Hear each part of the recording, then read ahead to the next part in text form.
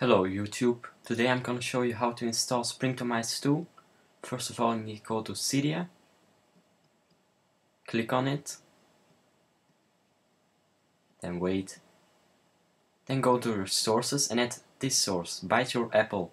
I will put a link in the description.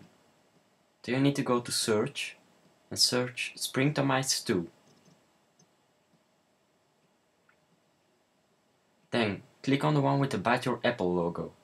Click on it, click on install, click confirm and let it install.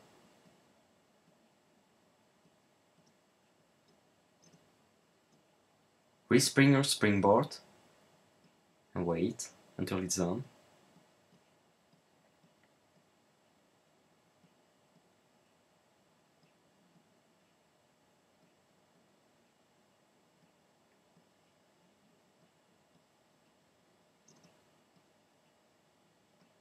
Okay, unlock your device now.